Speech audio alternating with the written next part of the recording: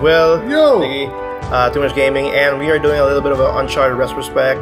Since Uncharted 4 is coming, we're actually pretty excited about it.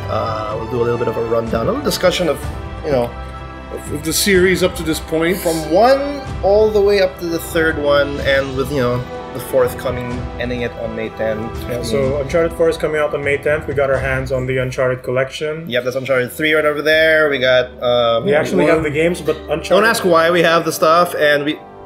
Yeah, but... that doesn't really... The collection is on the PS4. Yep, so you can pick up have all 4 games on your PS4. The remastered versions of 1 to 3 on your PlayStation 4. This is available right now. So if you're interested in the series at all, and hopefully after watching this video you will be, it's a great buy for that. So I guess we should start off with the first one, which is Drake's Fortune. And this was like a brand new IP for Naughty Dog, for the PlayStation 3 when it came out, right? Naughty Dog is actually known for Jak and Daxter, and way back, like in a couple of years before that, was they were more known for Crash Bandicoot. Yep. So something like this was really a little like unexpected in a way. Right? It was very unexpected, and it was actually one of those big project work for Naughty Dog, because they were like thinking of something they wanted to really push the PS3 in their limits. And at the time when Drake's Fortune came out, it was one of the most spectacular, visually stunning games. Yep. Yeah, with stellar mocap, cutscenes, very cinematic presentation, and generally solid third-person gameplay. Right, it was really one of the better games of the PlayStation 3 at the time. At the time, yeah. And it still holds up to today. In the collection particularly, like all the textures look super clean. Gameplay is more or less the same. Yep. It's just really spot-on clean. Frame rate doesn't drop or anything. So it's a good port. And this game came out in November 19 in 2007, and it was it's actually a shock. It's not only a shocker as it being a stunning game visually and like graphically. Then the characters of the game started to seep in. The banter was amazing. Seeing Nathan Drake, Victor Sullivan, and then even Elena Fisher being not only a likable character but also a very strong character. Yeah, she wasn't a damsel in distress. Oh, she was not. Like she was literally like going toe to toe with Nate. She gives you a gun. Yeah, it's the start in the gun. Actually, with the start of Uncharted 1, it's like straight up, bam, they're in a horrible position. They're like grabbing something underwater. When they get the coffin out, I mean, you give her the gun there. Yeah. But then after that, she gives you the gun as you run away. Yeah. From all these dudes. But that's actually what kind of draws you into that game. Is that it starts you off like right in the middle of things already, going on. There's no, then slowly like. After this initial scene that really gets you, gripped into it, it starts to explain the backstory a little bit, and off it goes from there. And for anyone who's familiar with the Uncharted series, the titular character,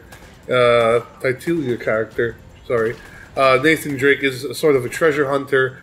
Same vein as, I guess, Indiana Jones. That's the best reference you can see. Indiana Jones, right? So it's kind of it's got that same feeling also, the sort of archaeology, mystery, action sort of setting. So you're going off into these long lost places. You're fighting off like bad guys who want treasure and things like that. And I feel like that sort of a storyline hasn't been like up till that point. Yeah, we had stuff like Tomb Raider, for example, but this was the first time we've really seen it done so well that it sort of reignited that genre in a way. Pretty much, like the best kind. At that point, we didn't get those like really wild set pieces. No. That would be very cinematic.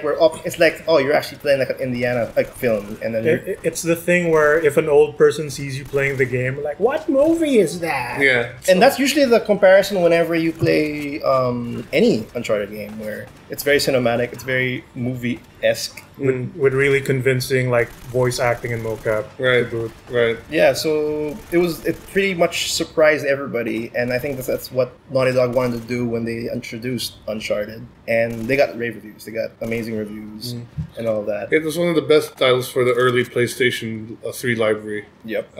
Actually one of the games that made me want to buy a PlayStation 3. And right next after that, maybe after 2 years, when Uncharted 1 came out, then came, of course, a sequel. Because the sequel, with the success of Uncharted, of course, they brought up a sequel. And for me, personally, I think this is the best one out of the 3. Uncharted, Among Thieves, they just pretty much ramped up everything. Everything was just like they got the foundation of Uncharted They got what they want to do with this. They got the characters jotted down. They just ramped up everything. The set pieces were way crazier, and like, even the whole like. Because Uncharted 1 was very much still a video game where, like, you go into an open area and, like, waist high cover. Yeah. Right. So I know that. And 2 kind of blurs that line. Because, like, you go into a room and there's, like, debris, but it doesn't look like an arena. Yeah. Like, it looks more like a convincing area where, like, oh, there just happens to be guys. And then you go shoot the things. Yeah. It basically masks that whole gameplay element so much better than 1 did. Way better. Right. I mean, we should mention, actually, that I feel Uncharted, the first one, going back, I'm sorry to go back, but...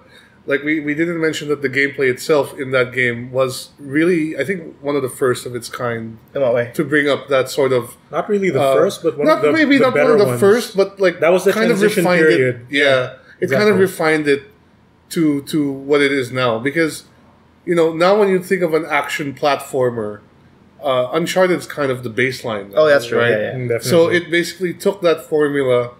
refined it to a point when now it is the standard. That's what people will expect nowadays. And with Uncharted 2, when it came out, and by the way, Uncharted 2 came out on October 15, 2009, so there's a 2-year gap for the first game and the second game. It's what got a lot of people that we know to buy PS3. I got a PS3 literally just for Uncharted. I remember getting Uncharted 2, Among Thieves, and Modern Warfare 2. So like those are the games that like, oh, I'll get a PS3. Definitely gonna get this game. Definitely gonna get these games. And then Uncharted 2 was one of them. And that game did blow my mind. The first stage, the first thing you see was pretty much Nathan Drake dangling from a train. Yeah. And you already, just that alone, you already know that, okay, they are literally ramping up the things that Nathan Drake has to take care of. That is still an amazing scene if you look at it like back now. And that's another standard of like, because, you know, with Uncharted, there's a lot of climbing in this game. There's a lot, right? Climbing, and they make it an interesting scenario of where they're climbing, because the first climbing session is pretty much you getting out of that dangling train. Yeah, and that's pretty much there's a lot of situations in that. In like, there's more of it where like you're dangling in a building, it's like a fall. Like, the scene starts off with him sitting on a chair, then the camera rotates and like, oh, he's actually straight vertical. Yeah, and then it pans down and it's like a sheer drop into nothing. And then you also happen to have a gunshot wound. Yeah, you're bleeding in the ice mountains. And he seems to, you know... What is happening? No, but what made that scene so interesting also, like, in retrospective, is that it acted as the tutorial for the game, basically. Yes. Right? So, even though it was a very cinematic scene, it managed to mask the fact that it is the tutorial, because everything you did here's how you in climb, that scene, here's how you shoot, here's how you pick up stuff, you know. So, that was really cool. Yeah, well done. It sets up the mystery of, like, how did you end up here? Yeah, exactly. I need to know. And then you're on a tropical island talking to this British guy. Yep. About this treasure, and like, oh, here it goes, adventure, treasure. That's the other cool thing, is like they had a good pacing in terms of like how to explain the story. Amazing pacing compared to like right off the bat, like not only did their way of plotting the different stages that you go through, they even bothered to put in character development in this game. Right. From what happened in the first one, you know, you meet new and old characters, and then the new characters meet the old characters, and they start to clash in a very interesting way because like Elena Fisher, they're in a more complicated situation in Uncharted 2. He broke up with the blonde girl. Pretty much. And he meets the super hot girl. Spoilers. If you haven't played it, you know... You can now. You can now if you want to. But technically there's like really, really thin ice that Nathan has to deal with in between all those damn bullets flying. Amidst all the gunfire. Yeah, like, there's a love triangle, and it's as awkward as you'd imagine. I know. Yeah. It's great. And you don't want to also count out Victor Sullivan, the banter between those two. The old man with I thought that was Barong. He was wearing a Barong. You know, that's what I always thought, because he's like in the probably first just game. A Barong. I guess the graphics weren't that great yet, but it looked like he had like a work Barong, like a short sleeve Barong. In the second game, you could tell it wasn't really one, but it still looks very similar. So, I don't know. Maybe if Naughty Dog could never confirm what exactly is the shirt Sullivan is wearing. It's probably a Barong, but only in South America.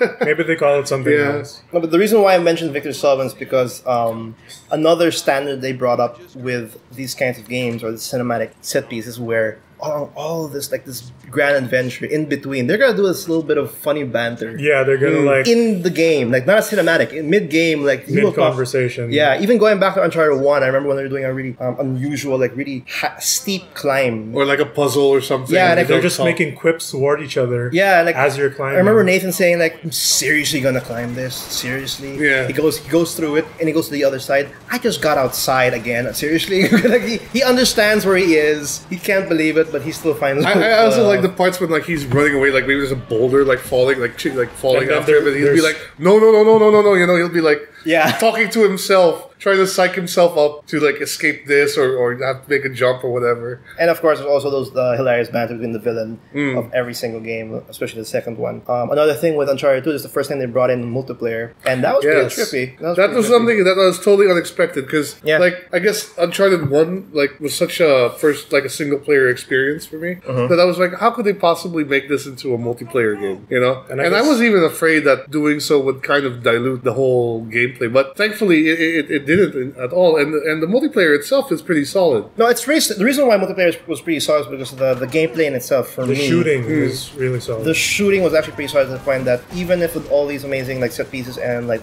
the character progression and story, the gameplay could hold on its own. Yeah, it's because that's pretty much all you need. It's a very competent third-person cover shooter. Yeah, so that's why I kind of appreciated the gameplay of the Uncharted 2 in itself, because in multiplayer it really shines. That's all you gotta do. You gotta shoot them. You gotta kill them all. And it works really well. And I want to shoot people now instead of virtual people. And I'd like to make mention here also, like one thing that I really appreciated in the game was also like the kind of the melee attacks, like, which we could talk later because they were refined more in the next game. Third one, right? Per game. But it was really cool, like how it would be unique to like the weapon that you were holding at the time, to the positioning of the enemy. Oh yeah, like the animations would change. The animation would change exactly. So it was cool to kind of look for it just felt more natural. And as you said, when we got to the third game, it was even more refined at that point. Unfortunately, the collector's edition does not have multiplayer anymore. Yes. But all the multiplayer bonuses like costumes carried over to the single player now for the HD collection. So that's a neat little bonus once you beat the game. Speaking of Uncharted,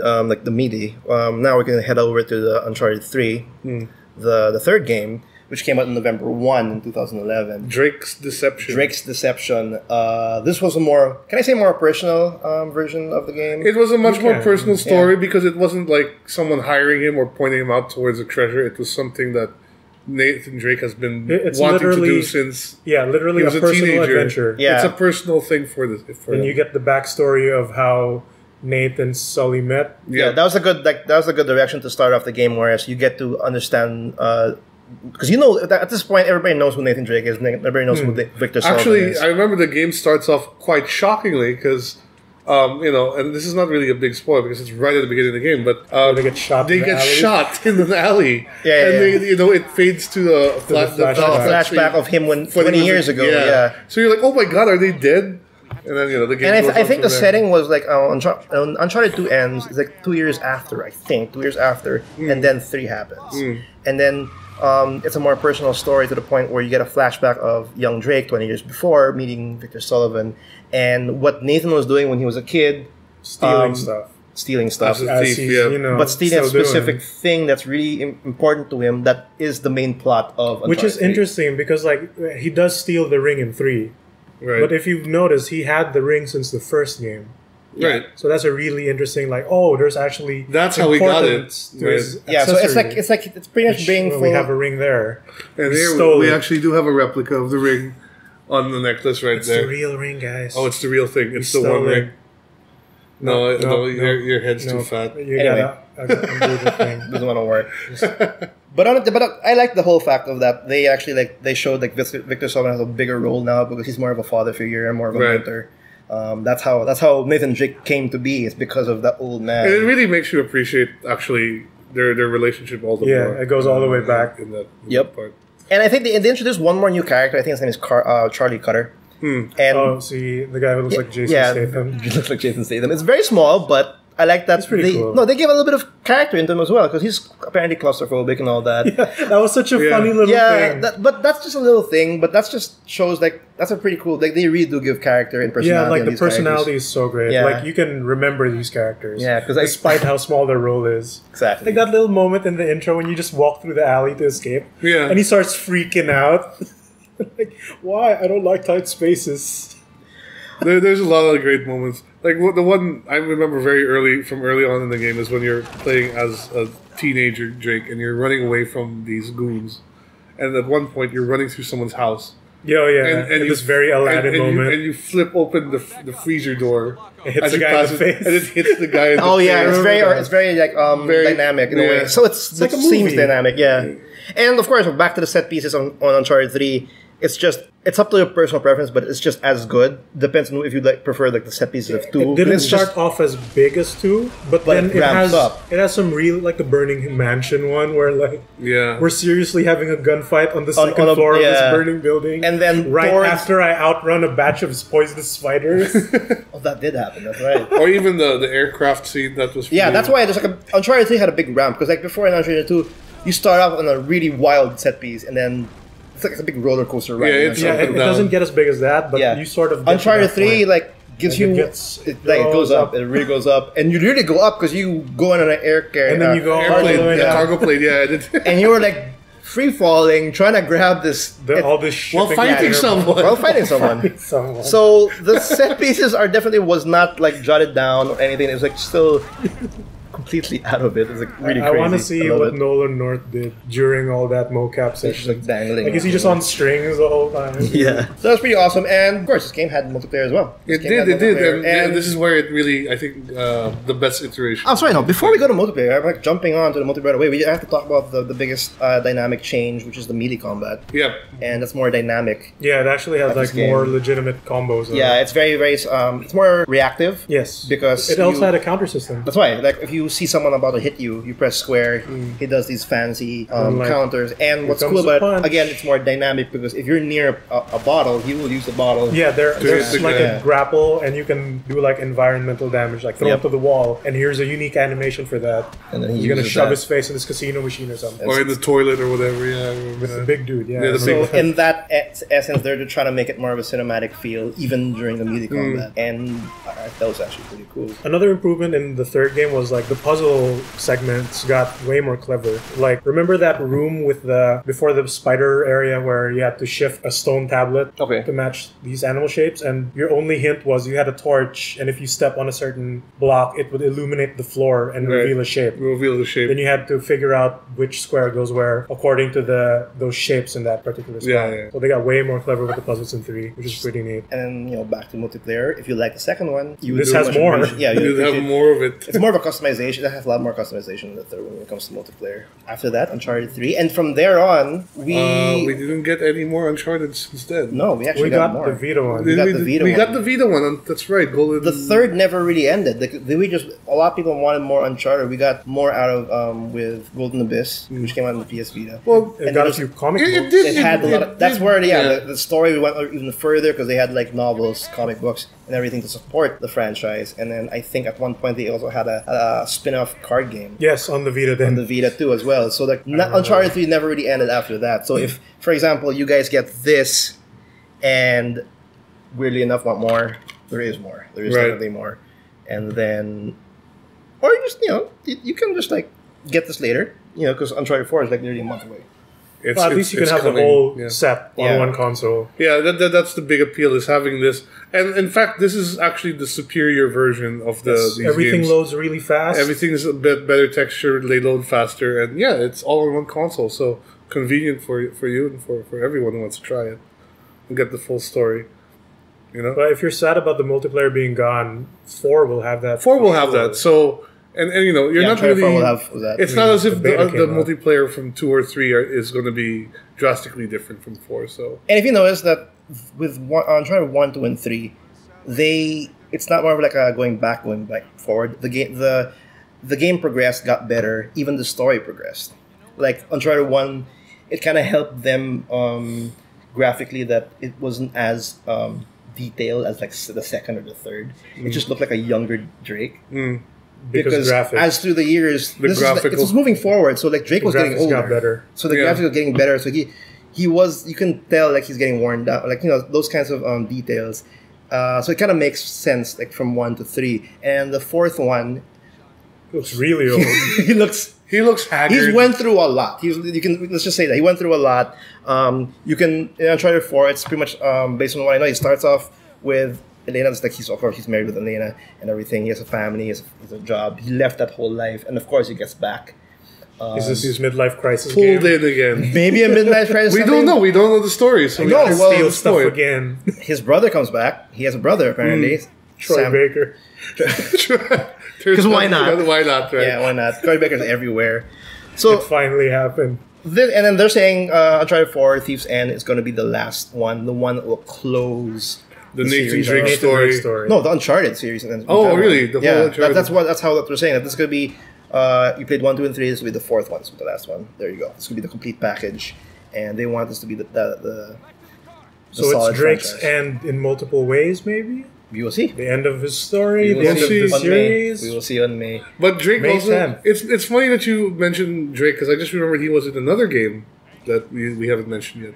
He was in PlayStation All-Stars. Where the Uncharted 3 stage was a level. Yes, Uncharted 3 stage was a level. Yeah, but it goes to show what a big icon he is for the PlayStation brand. Yeah, he was pretty much like the mascot of the PS3 for a long time. Can you say that? Maybe him. Yeah, probably. At least up the second game, for sure. Yeah, the second game had Crib name. I mean, he's on PlayStation All Stars. That's true. For sure, he's a poster boy. Yep. And I also just like to close it. Like I also want to mention that not only is he old, he brings Uncharted 4 has the whip. They brought back the whip. Not that they brought back the whip. They brought in the whip finally. Because I always thought that the whip was missing with any Uncharted. It's very Indiana Jones. You gotta give him the whip. Watch there be an endgame costume where he just has the hat. Yeah, there's probably a scene where he's gotta switch an idol with a bag of money too, and outrun a boulder. After that, or like he finds some old knight somewhere. I don't know. Anyway, there you go. Uncharted. We can't wait. I'm gonna be playing around with to get a refresher course with like 1 and 3 just to get ready with Uncharted 4 when it comes out on May 10. Next week. Next week. My final thoughts on it. Well, I really like the series. I especially like the fact that everything that they look for as treasure hunters in the game are based off real life legends. So if you actually want the Road of El Dorado, Shambhala, that's and the Lost City of Ubar. Yeah. So if you actually are interested in these things, you can go to Google. You can look these up yourself, read about these legends, and it's really cool to see how they implemented that. Some of the facts of that into the game, and of course there's because these are just legends, there's some embellishment, but it's still interesting to see how they took those ideas and made them. There was even a game where you had an Uncharted game where you used Google Maps. Oh really? It wasn't very good, but more real life stuff. Are you serious? Yes. Anyway, there you go. Thanks guys for watching. Please press that subscribe button if you want to see more of this. If you have any other thoughts about Uncharted in general, hit the comments. If you want to get into Uncharted, the Uncharted collection is available right now on PlayStation 4. It's a really good. It's a really good deal. Yeah. All of these stuff that you see, I don't know if it's available still. 30+ hours of single player content, more or less, right? Yeah. So well worth the money. And Uncharted 4 Thief's End coming out May 10th. For the PlayStation 4. Only for the PlayStation 4. See you guys, and I'll see you in the next video. Bye-bye.